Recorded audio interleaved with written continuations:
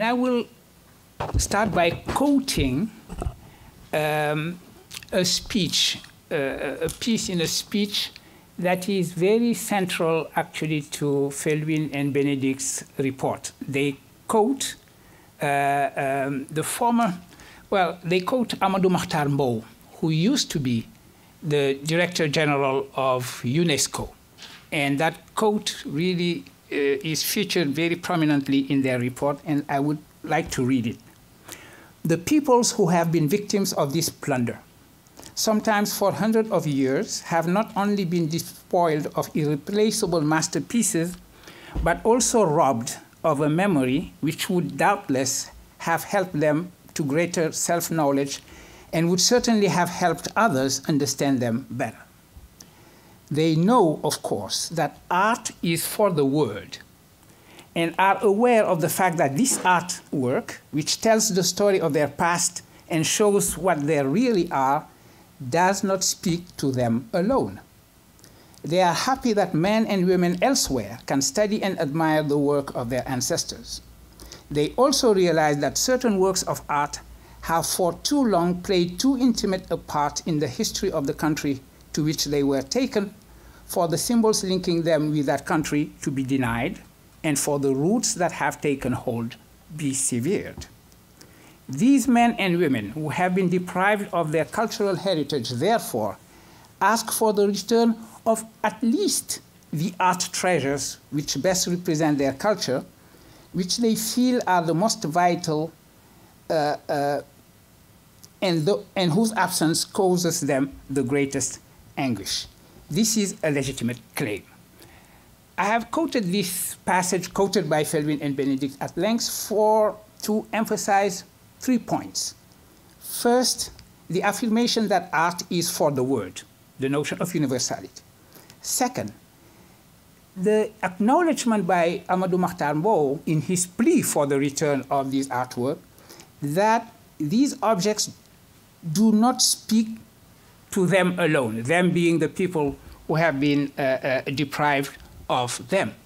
In other words, they have learned in the process of their displacement, of their dislocation, to speak other languages. And third aspect, acknowledgement that these objects actually have grown roots in the place where they were taken.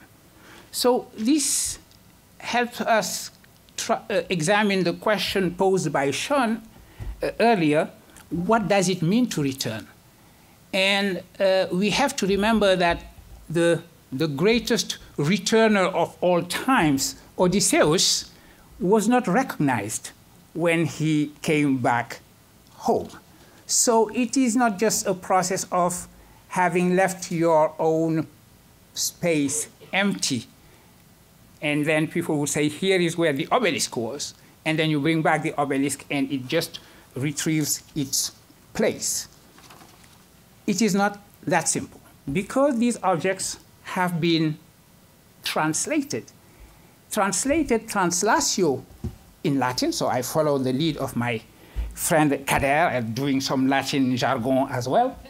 Translatio, as we know, which gave the word translation, is also the displacement. So translatio, in particular translatio studiorum, was the transfer of Greek philosophy and knowledge to the European world, or that is what the Europeans pretended, that they were the unique heirs of that translatio studiorum. But this process of translatio, of translation, has taken place.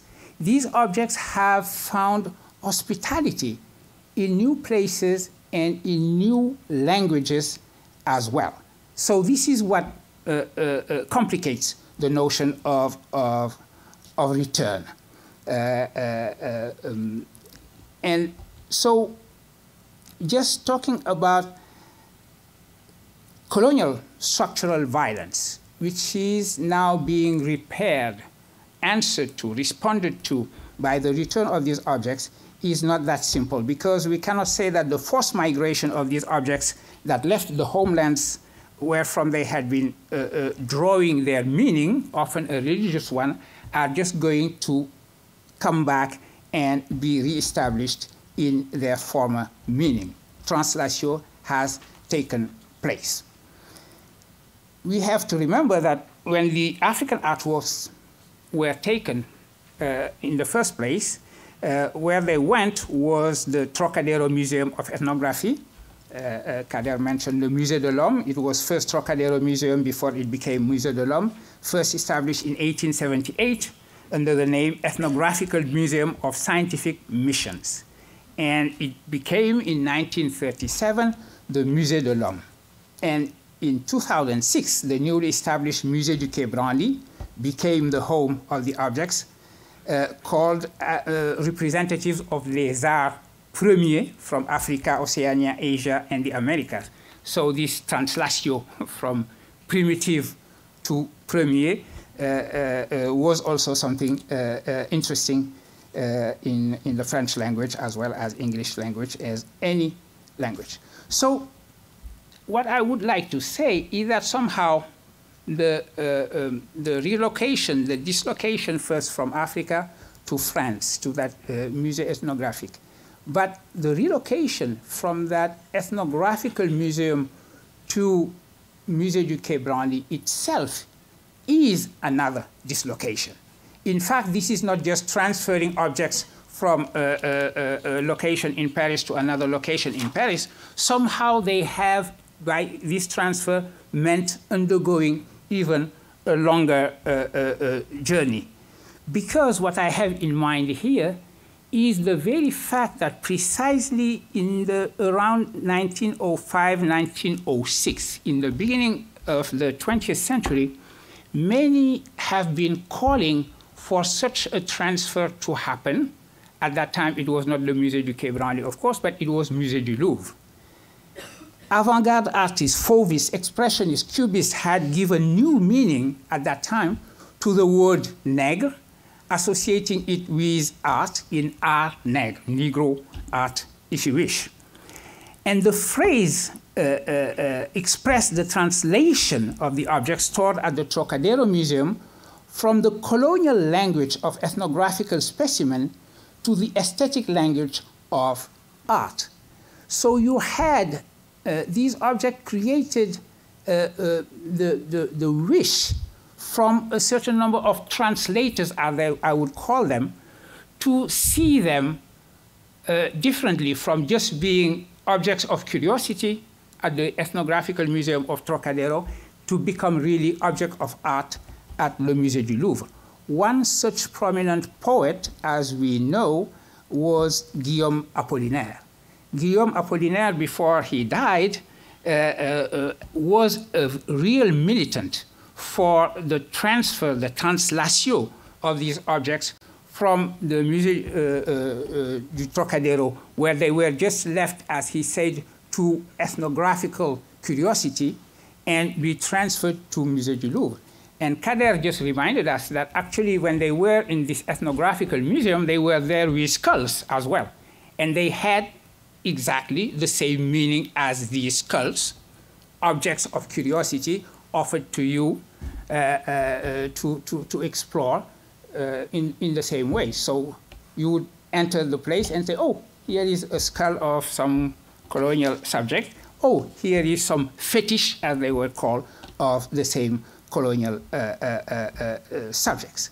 So when Apollinaire was declaring that the Louvre should be collecting these exotic masterpieces whose appearance is no less moving, I'm quoting him, no less moving than those of the beautiful specimen of Western statuary, he was calling for another translation. And this is what eventually happened with the Musée du Quai Branly. Now, I would like to make three remarks about that translation. First, after authors such as Apollinaire, Lévi-Strauss, Malraux, among others, have demanded that African artworks find their proper place in the Louvre, the establishment of Quai Branly Museum has represented, apparently, the fulfillment of their wish to see these objects speak to aesthetic sensibility and not just ethnographic curiosity. So this translation could be considered a first gesture towards decolonizing African art. My second remark, I want to evoke the account made by Picasso to André Malraux of his first visit to the Trocadero Museum in the early 1900s. And Kader mentioned this too. I would like to comment on Picasso's affirmation that on that very day when he visited the museum, he had a better idea of what Les Demoiselles d'Avignon that we have in this very place should be looking like. So he was meaning that the system of signs that constitute the African masks had found on that day their way into his language, producing the crossbreeding or the métissage that is, in the end, the aim of translation. So in the figures of the 5 prostitutes represented on Picasso's painting, the putting in touch of different languages has happened. In the same vein, when he was describing the emotion he felt at the sight of the objects that were gathered in the museum, Picasso declared to Malraux that, I quote him, the Negro pieces, they were intercessors, mediators, and he added that ever since he have known the word intercessor in French. Intercession or mediation is interesting because actually intercession was the very principle of the creation of these objects of art in the first place. We don't have time to develop this notion, but what the African artist was doing in the first place back then in Africa was the same thing the sacrificer would be doing when the sacrificer sacrifices an animal and sort of expands and spreads the life force of the animal in the society. In the same way, the artist captures with that object, is supposed to capture with that object life force as if it was a dynamo, and during ritual ceremonies spread that life force to the community. So intercession, or being an intercessor, the very word that Picasso used on that day and that he learned in French, was really, truly at the very principle of the creation of the object in the first place. And my final remark, my third and final remark, would bring me back to the question posed by restitution and the work presented by Felwine Sarr and Bénédicte Savoy in their report.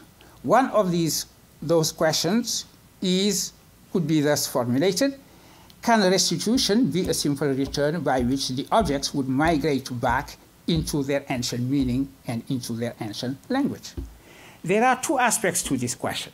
First aspect, which is the aspect, the defensive stand taken by many curators, actually, who just don't want to talk about any kind of restitution, because these objects looted from Benin, as Kader reminded us, they think that they are very well where they are. Why should they go back to any place? And in order to be defensive about that, they become anthropologists. All curators are now very much anthropologists who resist it. They are saying, oh, well, returning these objects, we should return them not to the states, of course, but to the people they belong to, the tribes they belong to, those tiny ethnic group who created them, because we do not trust the states, they are all corrupt, they are all blah, blah, blah. And they would add, oh, but by the way, maybe those tribes have now converted to Christianity and Islam, and we know that Christianity and Islam are not very friendly vis-à-vis these fetishes. Why, if they destroy it the way Taliban destroyed the Buddha statues, etc.? I mean, these curators are being wonderful anthropologists, mourning the loss of ethnic groups and those ancient tribes who created this, and definitely the state should not have anything to do with it. Felwine Sarr and Bénédicte Savoy are very clear. We are in a world of nation states. Talk to the nation states. If you feel that there are nation states in Africa that one should not be trusting with these objects because they are this or that, it is very easy to do the math. You only have 54 nation states in Africa. just give names. Say, I don't trust this one, this one, this one, and then we will discuss those. But the one you trust, return if they ask for them. So that is the kind of pragmatic question about restitution. Now there is more to it. There is the philosophical meaning that Sean had in mind when he complicated the question of restitution. And Benedict and Felwine used the word re-socialize. These objects need to be re-socialized. That is the polemic aspect. At the philosophical level, it is interesting to ask whether such a thing as translating back, if I use the metaphor of translation, which is more than a metaphor in this case that I've been using, translating back into a language and a meaning considered premier or first. Now I believe that translators on the internet are much better, but everybody who has experienced translating back just to see that it is impossible.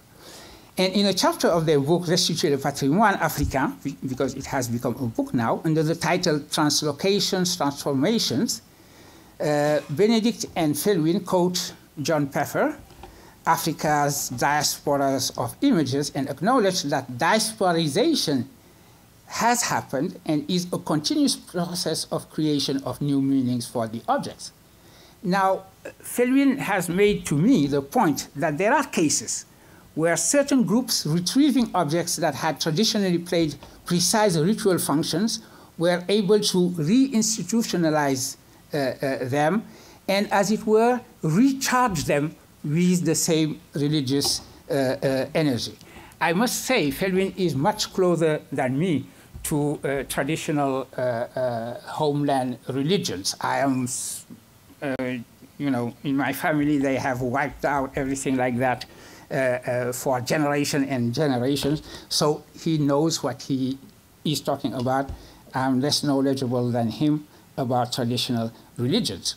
But I would like to discuss that with the point of view of Malraux, which actually spoke of this aspect of things in a more general way. It is not just that African art was religious art in the first place.